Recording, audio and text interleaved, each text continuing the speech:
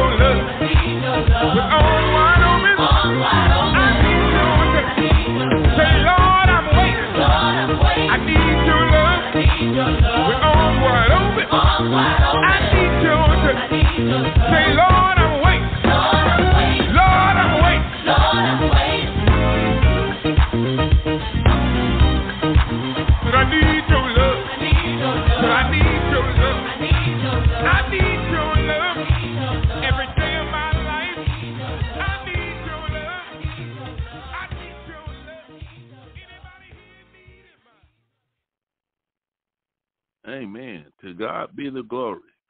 I need his love.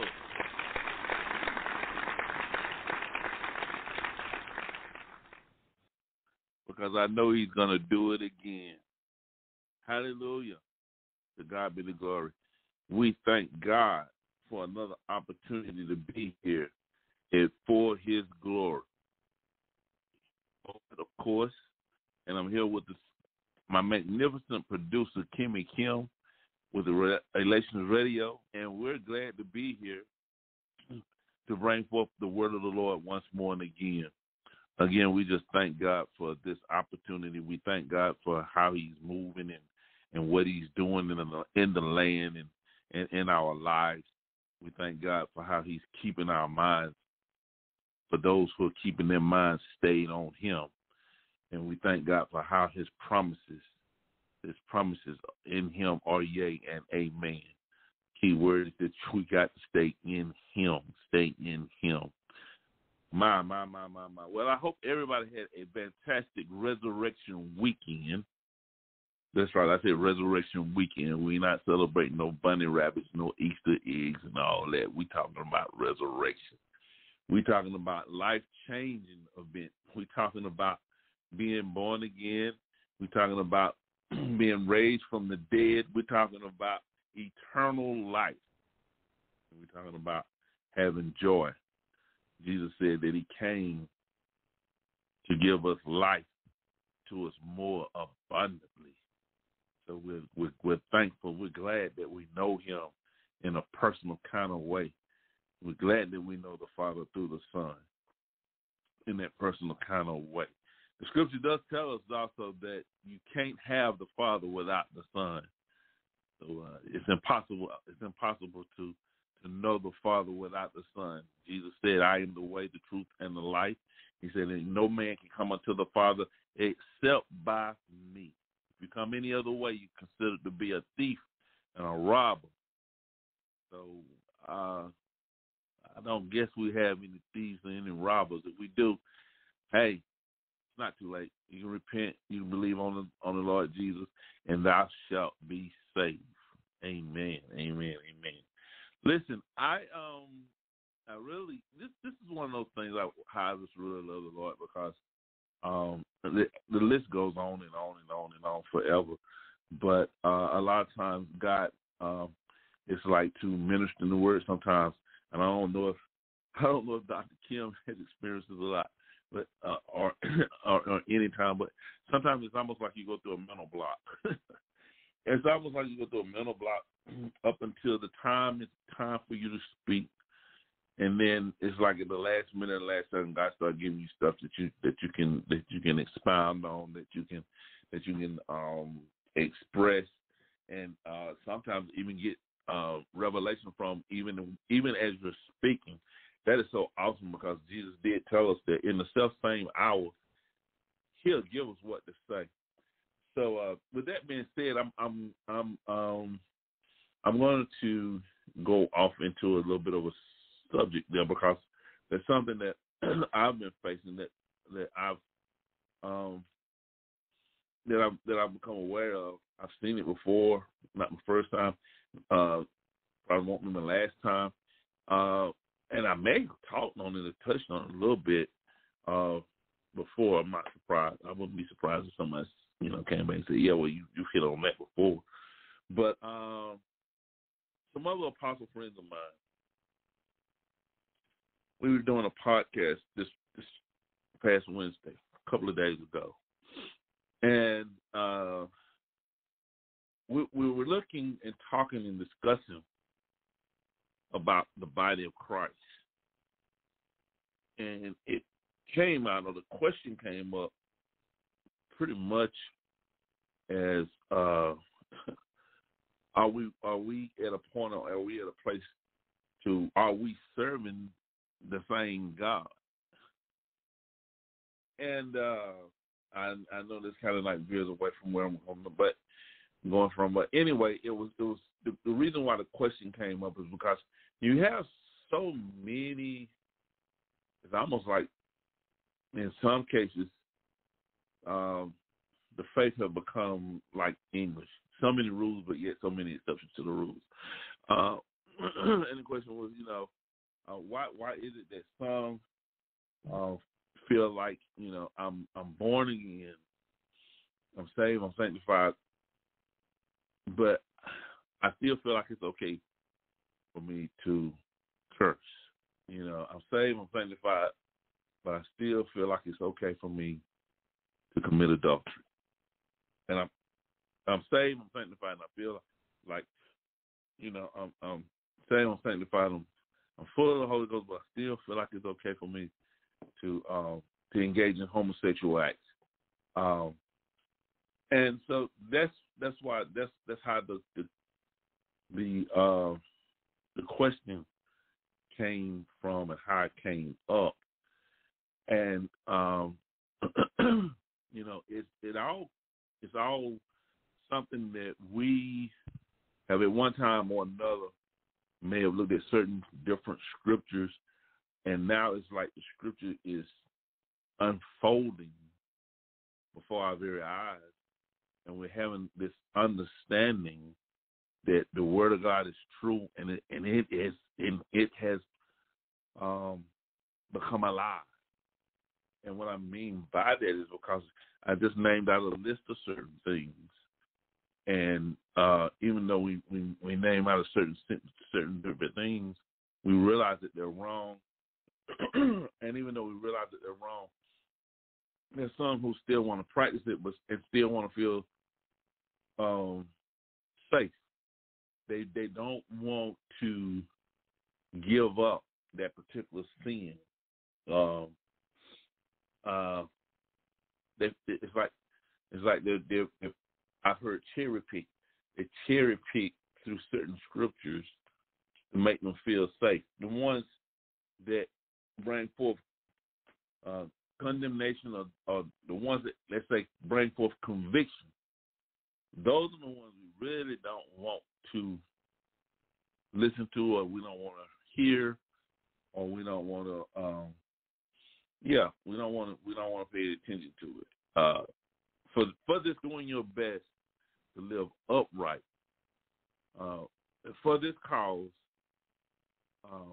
some of you are not being invited to some of your family functions, dinners, parties, because they realize that you're not playing with God. You're serious about God, and even if you don't say anything, there is an anointing on you that will bring forth conviction, that will make them say, well, you know, I don't feel comfortable doing this now because Dr. Kimmy Kim just showed up, and so, you know, we don't want to really invite her because, you know, and you know, who knows, this time she might say something when she didn't say nothing the last time. And then you got a flip side of it, that where some of them may know your past. You know, I've had it happen to me where some of them knew my past. They knew I loved the dance floor. They knew I loved the women. They knew that I loved the joint. They knew that I loved the beer or the wine or the alcohol. So, in order to make themselves feel comfortable, they will offer this to me, knowing that is my dead man. That dead man is gone. He's buried. He's not functioning no more. So now they're for their comfort, they want to try to stir that up. So let's look at Proverbs. Let's look at Proverbs 13:15. Now, I'm going there for a particular reason. Of course, it's something that, you know, God is just kind of ushered into my heart there, mainly because it's something that has tried to play a part in my life, or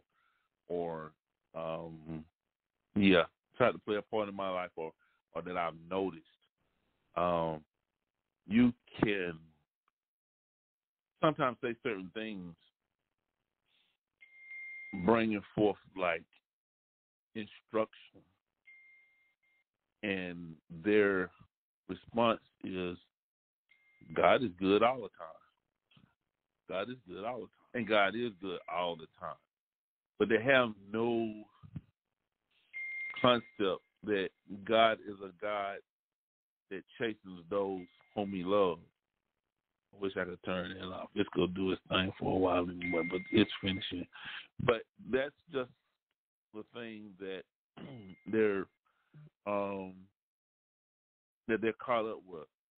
It's a thing where they do this so that they can feel comfortable in whatever it is that they've been doing. God is good all the time. Yes, he's good. And the thing about it is that he's good even during the time that he's chastening us. Even during the time that he's chastening us, he's showing us mercy. And at that time, we may not feel like he's showing us mercy. At that time, it may feel bitter. At that time, it may feel hard. At that time, sometimes in my own personal experience, there was times that I was being chastened, and it was so dark and dreary because I didn't know I was being chastened. I thought it was the end of my life until God started letting the rays of hope, the rays of sunshine come through in that dark area, that dark place in my life. Let's look at Proverbs. Let's look at Proverbs 13. Proverbs 13 and 15. Proverbs 13 and 15. And it says, good understanding giveth favor, but the way of a transgressor is hard.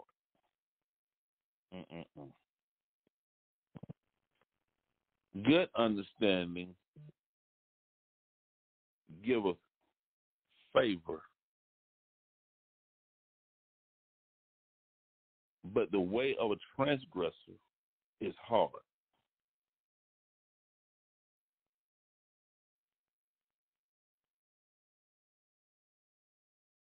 Good understanding giveth favor. If you understand the things of God, if you understand the ways of God, if you have relationship with God, it will give you favor. Sometimes favor, a lot of times favor will get you certain things that money cannot buy. Some of us, we have experienced that growing up throughout our childhood and throughout our life. You know, we may have come in certain situations and somebody look at you and say, well, wait a minute, hold up. Aren't you that Blasting name boy? Yes, sir. Your mother, Margaret Blasting? Yes, sir. Your dad, Bill? Yes, sir. Oh, I know them. And because of the relationship that my parents may have had with God and the way they conducted themselves, or maybe they may have given a favor, that favor has been passed on to me because we understand what love can do. We understand what God does. We understand that God is love. So with that love, or with that understanding, still come forth favor. Favor. It's going to come forth favor. The flip side of that, and the rest of that verse, it says, but the way of transgressors are hard, is what baffles me sometimes. And the reason why it baffles me sometimes is because I know of some who know that they're not pleasing God, but yet they want to be pleased. They know they don't make God happy, but yet they want to be made happy. And they don't care if happiness comes through man, boy, girl, chicken, frog, or God. They just want to be happy. But they could care less if they make someone else happy. Or let's do it this way. They know those who really care for them. They know those who really love them. But yet they put forth their effort, they put forth their energy in someone who don't care anything about them, and someone who don't even have the love of Christ in them, in order to try to gain their love from him. Doing so, or trying to gain that love, they transgress and go against the things of God, go against the word of God. And once they do that, they can't figure out why in the world everything now is hard. They can't figure out why things are drying up around me. They can't figure out why it seems like just when I got a breakthrough to go forward, all of a sudden, this thing that I thought take me over, now it's drying up. Now it's withering away. Why is it that this guy or this woman came into my life and I thought it was going to be so much joyous, and I gave my whole heart into it. I gave my all into it. And it seemed like once I gave my all into it, now they've turned their back. Now they're looking at someone else. They're skinning and grinning in their face, and here I am all alone. It's because the way of that transgressor is hard.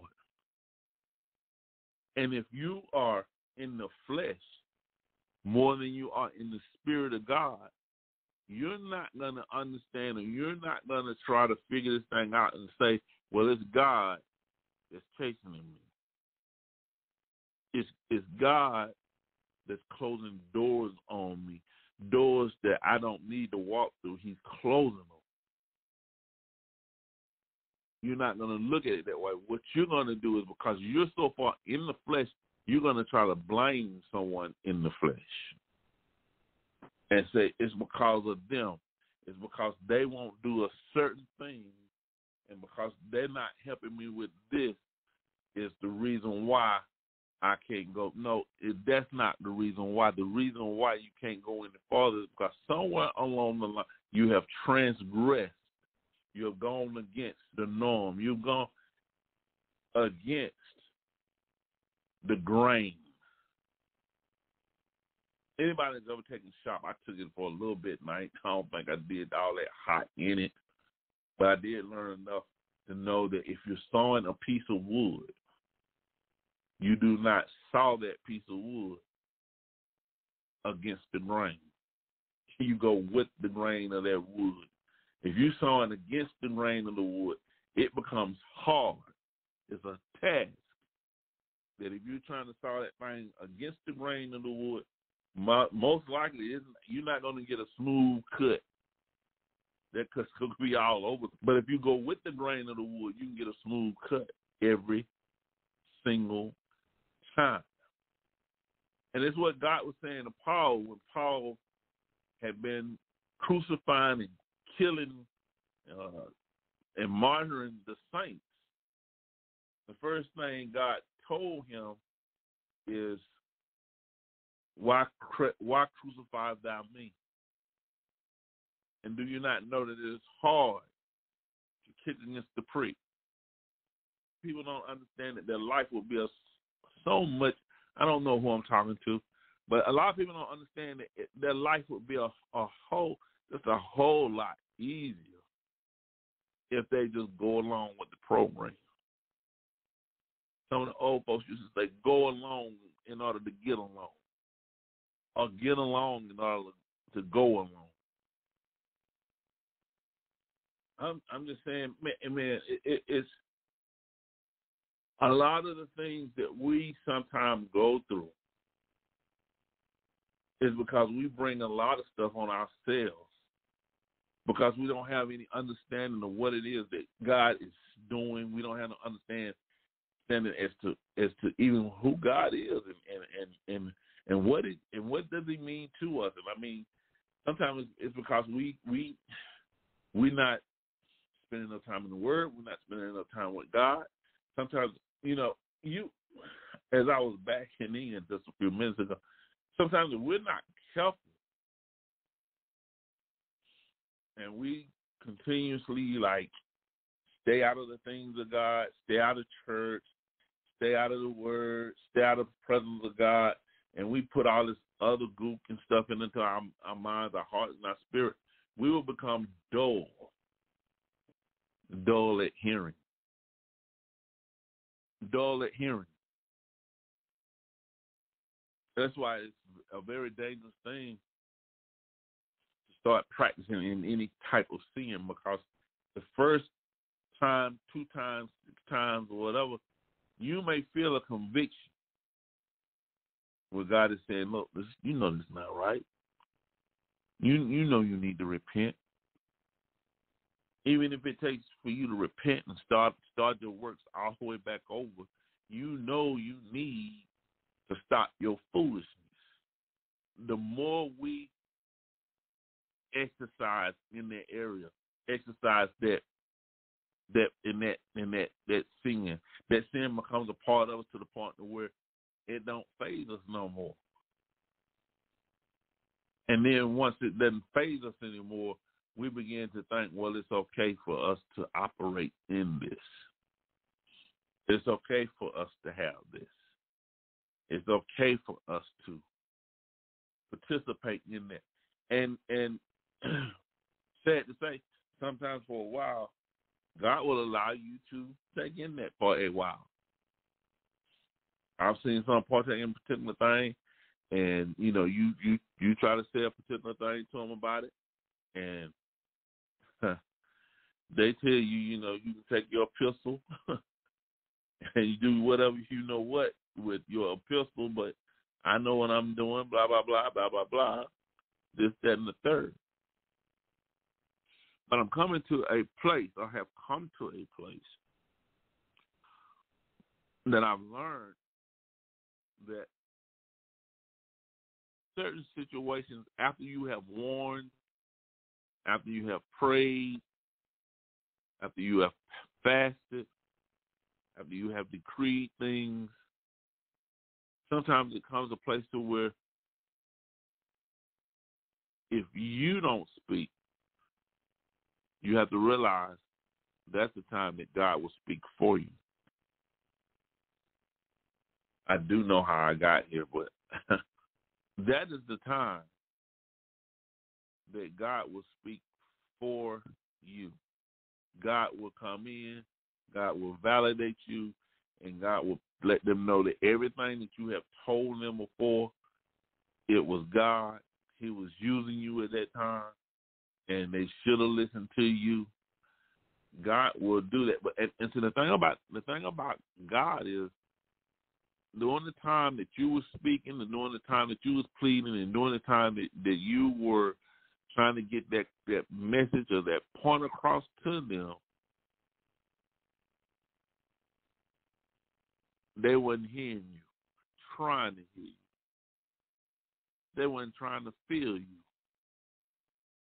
But the thing about God is, when He speaks, He's better than ear hurting. It don't matter who you are. You go listen. You go hear God when God speaks. Because God is not a God that wastes words. When He speaks, things happen. Just like the world that we live in, it was void. It had no fear. God spoke. And when He spoke, the Bible says that the Spirit of the Lord moved upon the waters, and the earth was formed. When God speaks, your situation totally changes from night to day, from dull to sharp. When God speaks, something will and has to give. Something has to change. But going back to this thing of when we don't do what we should do, and how we should operate, how we should honor God and honor the things that God honors.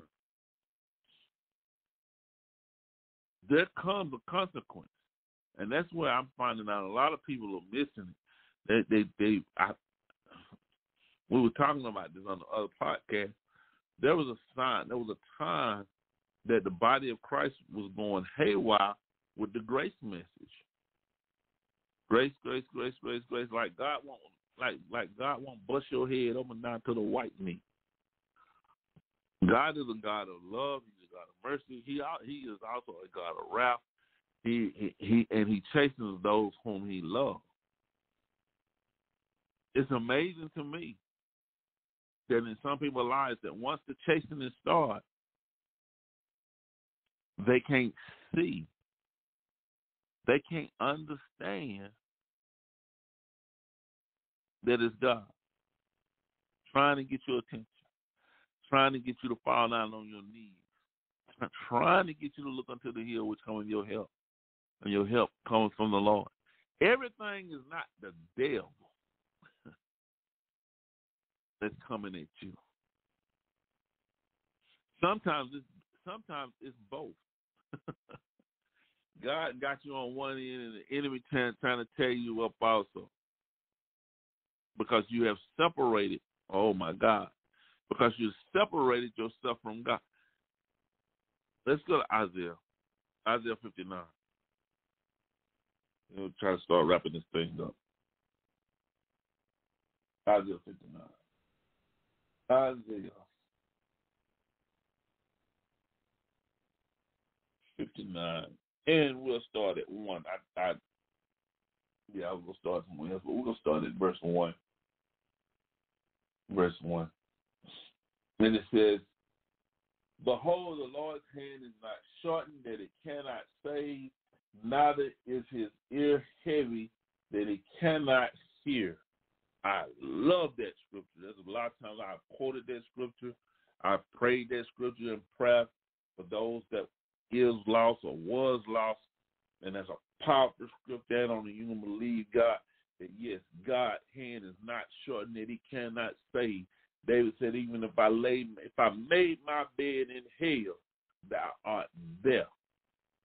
God can and God will save. It no matter how far they've drifted away. If that's God chosen one, if God has anointed that, if that's and you praying for that, what God can and God will turn that life totally around. His ear is not too heavy that he cannot hear your prayer concerning that loved one. Or hey, let's be real. It's not heavy concerning you, Jonah. When Jonah went down in the belly of the whale, he talked about how far that whale took him.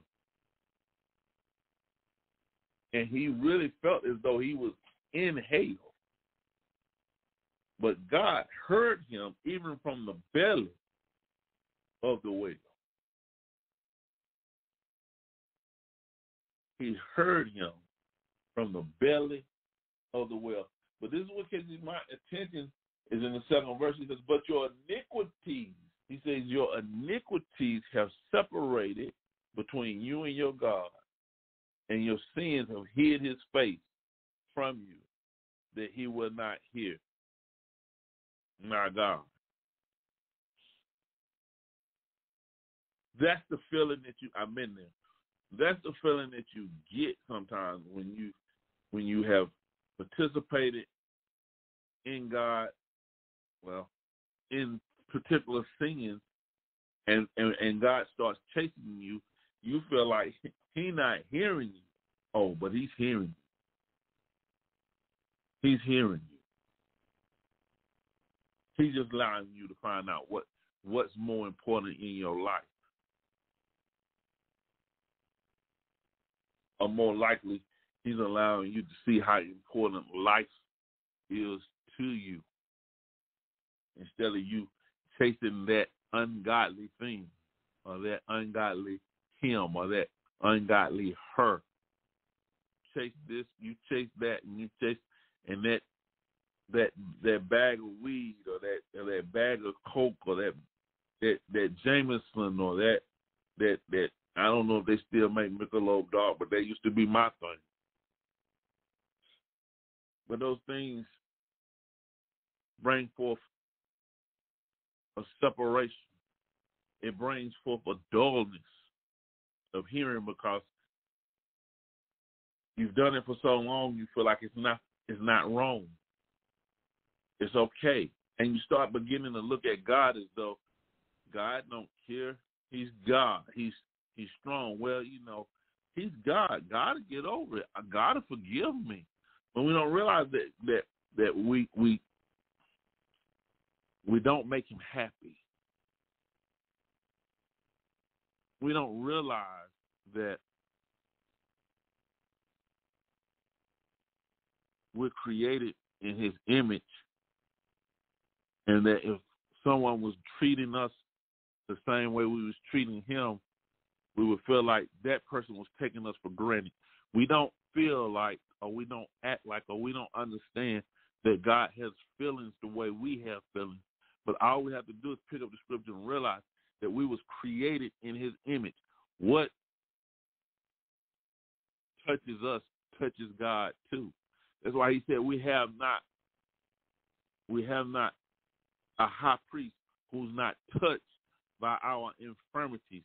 The smallest thing that affects us affects God. The smallest ache, the smallest pain, the smallest disappointment, the smallest ailment, the smallest disease, what affects us affects God. But we run around at times thinking that we can do this with Sue, Sally, Jane, Tom, Dick, and Harry, and it's not going to affect God. It's just going to be something else for God to forgive me with or forgive me about. If we even think about it. A lot of times we don't even think about it. He's going to have to forgive me before I do this. It's 10 times out of 10 is after the fact. It's after we have indulged in something that we come back and say, God, oh my God, forgive me. Then we tell a lie, I ain't going to do it no more. Then the phone rings and we do it again. God help us all. God help us all. I understand more and more sometimes when I look at men and I look at women and I look at myself, I understand more and more why I'm not God.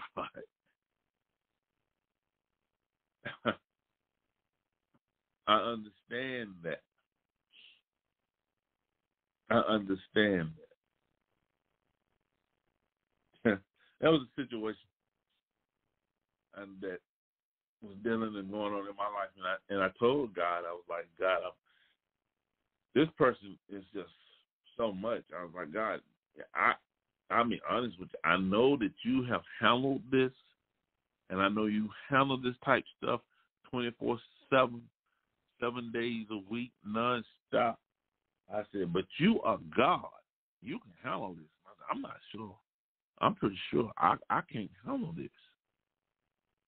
I cannot handle this. So I went and visited a church that I was not familiar with, never been there before. And this bishop was up preaching, and he stopped in the middle and he began to prophesy to me. He said, "Sir, can I speak with you?" I said, "Yes." He said, "God said He's going to send you something." And he says, "Let me come on up. Come up front." And I came up front, and they anointed my hands. And he said, "God said He's going to send you this, and God said that you can handle what He's sending you. You're His man." He said, "You are His man," and I was on like an all-time high because it was a compliment for God to say, "I'm His man," and this is something that He can entrust with me. So He's gonna put it in my hands, and it just made me realize that He is God, and if He put it in your hands, And if he say you can handle it, can't handle it, by the time he put it in your hand, you're going to be able to handle it. Because he's God like that. I don't even know how I got sidetracked like that, but that's God. But he says right here, he says, but your iniquities have separated you from God. Your sins have hidden his face from you, that he will not hear. For your hands are stained with blood. I'm now reading from the NIV. Your fingers with guilt. Your lips have spoken lies.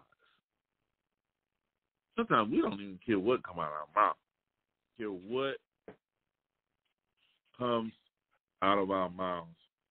And being now, being in the office of an apostle, operating from time to time as a prophet, I realize more and more that there's a reason why you have to watch the words that come out of your mouth, because there is power in what comes out of your mouth. There is power that comes out of your mouth.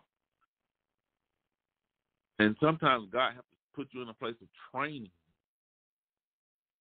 not to allow certain things come out of your mouth, because it's almost like weaponry. He can't allow your words to be so effective sometimes, because you'll say the wrong thing to the wrong person and you jack them up and jack yourself up. What do I mean by that? You just don't give a M16 or AK-47 or something like that to someone who's 9 or 10 years old and say, "Here, go shoot."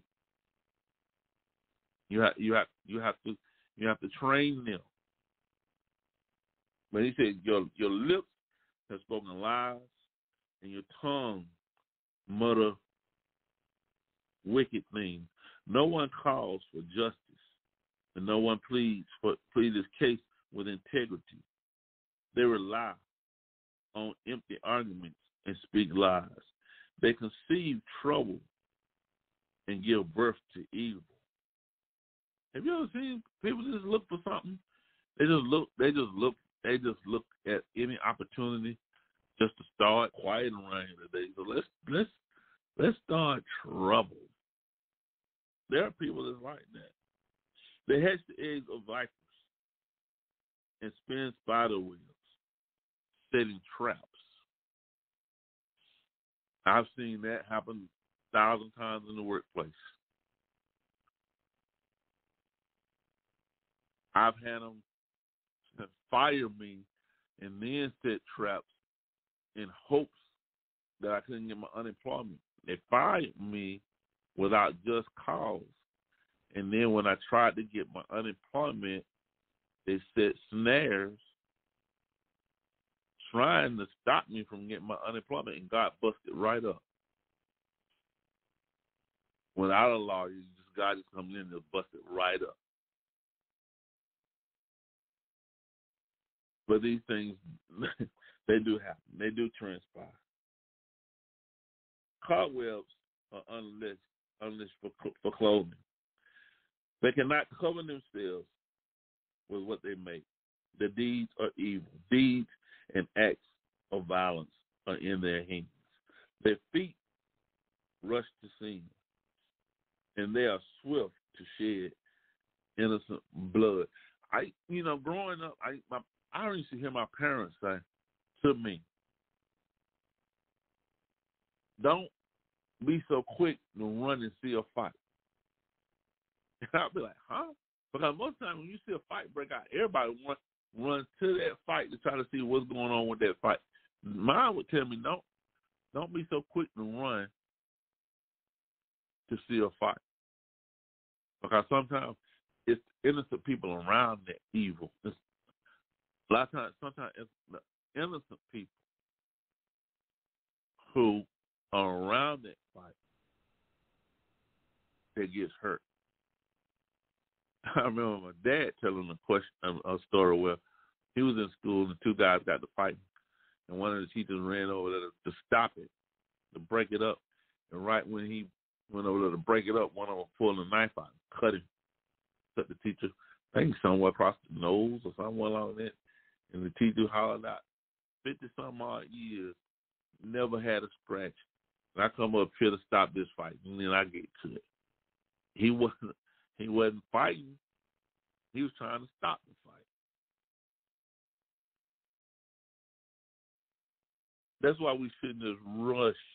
And then on top of this, it says rush to shed innocent blood. Thoughts of evil, thoughts ruined by destruction, mark their ways.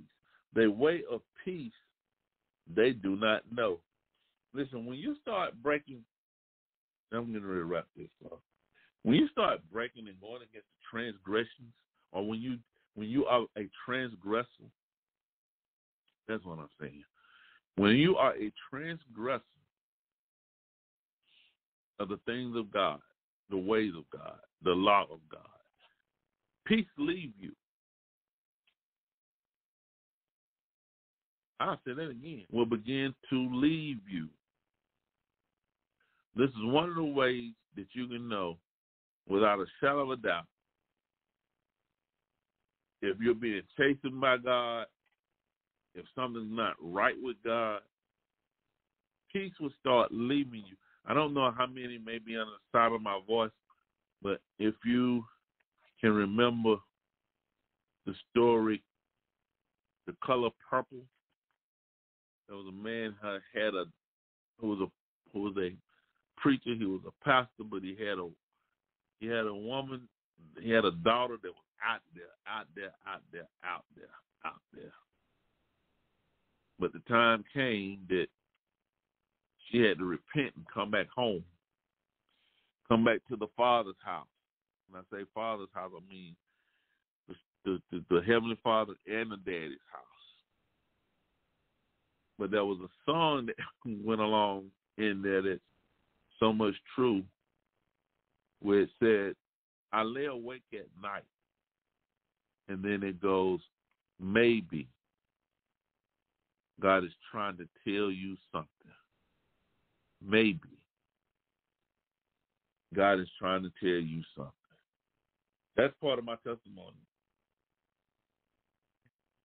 Right before I gave it all up to God, I couldn't sleep. I could not sleep. Sleep would just leave me. I would get up, I would jog around the block, come back, take a shower, think I'm going to sleep. I've walked, ran this anxiety off, and like clockwork, I went right back up again at the same time.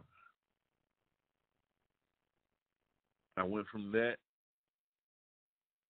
to trying to drink a Michelob Dark to my job. Took the shower, same thing, no sleep. And went from that to 2 Michelob Darks, still no sleep. Then it went from 2 Michelob Darks to a half a joint and still no sleep. Finally, I found God. And the minute I did that, peace. Even when there was still turmoil, even when there was still hell going on in my house, I still had peace.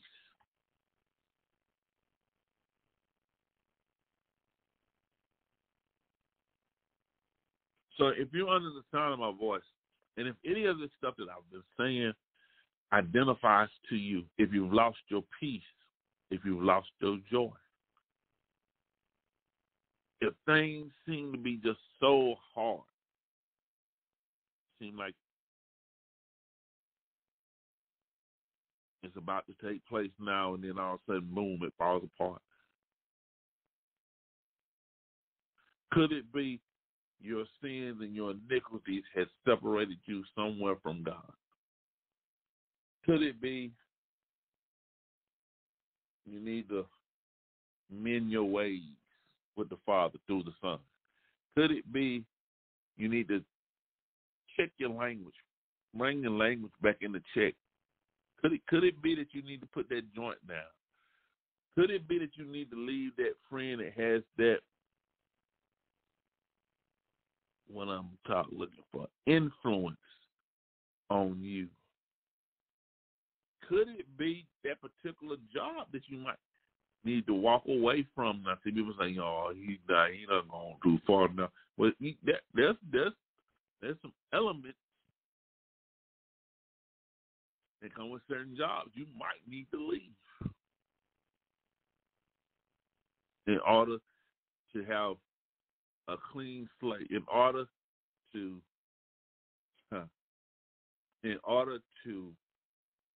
mend your ways with God. We keep hearing that phrase when we know we're wrong.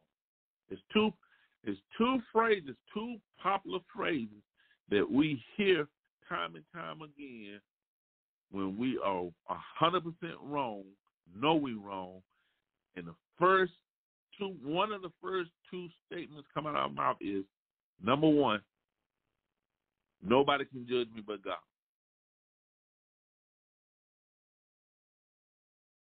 I'm telling you, I hear that. Listen, anytime I hear that, the red flag goes up. I'm telling you that now.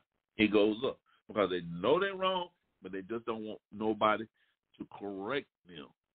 So they'll say, nobody can judge me but God. No, we don't have to judge you, but we can still say sin is sin. Repent.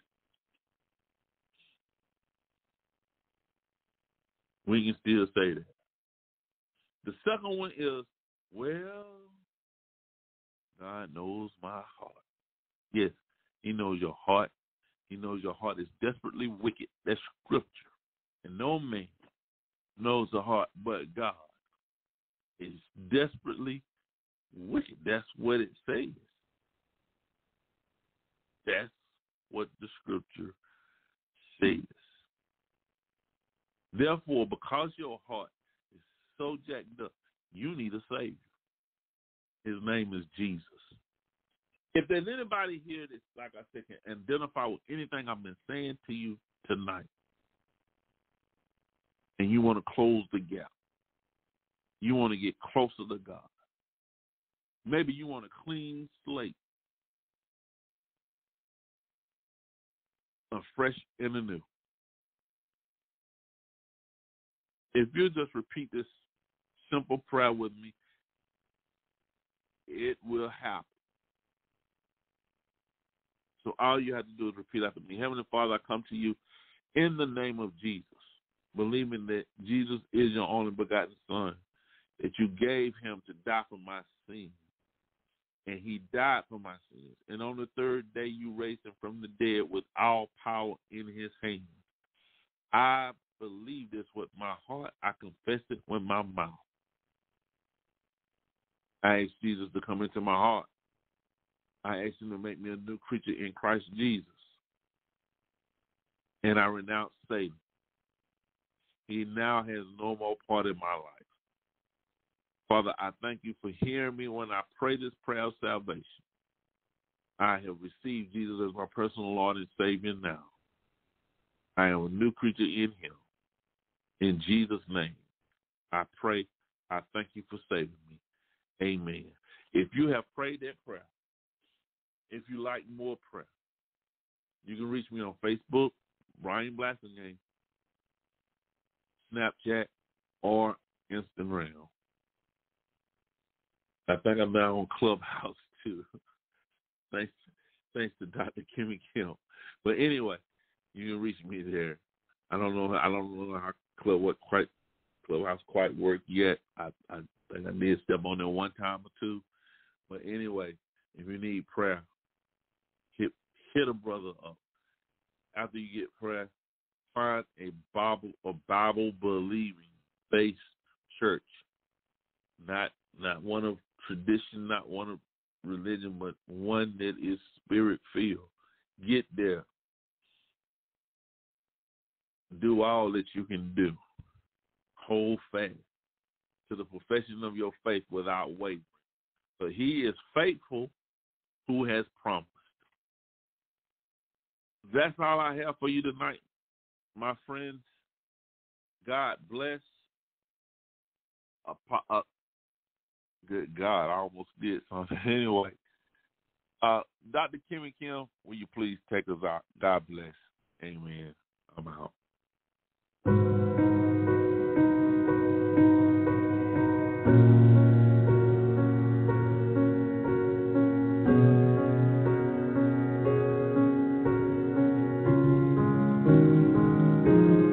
Give me a heart that's tender like grass.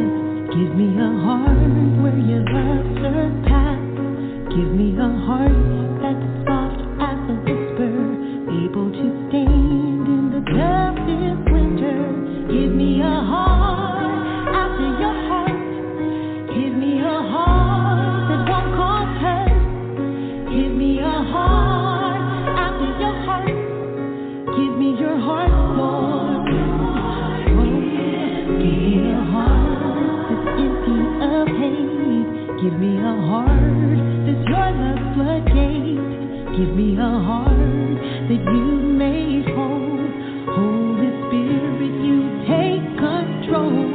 Give me a heart after your heart. Give me a heart that won't cause hurt. Give me a heart after your heart.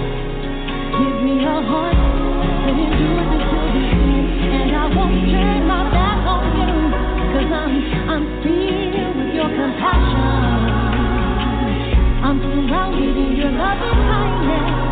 All I need is a heart like yours. So give me a heart that lives for you, a heart to do your will, a heart that's humble and patient and not self-willed. Give me a sacrificial heart. Give me a weeping heart for others. Give me a earnest prayer for my enemies. I'm asking you to give me a heart that trust the process, walk by faith, know that you're there, look through the years, persevering, always trusting. That's the kind of heart that I long for. I will look for mercy, beg you to bless me. Please give me, oh give me a heart, God. Give me your heart, yes. I want a heart like yours. Give me a heart that's tender like grass. Give me a heart where your love surpass. Give me a heart that's soft as a whisper, able to stand in the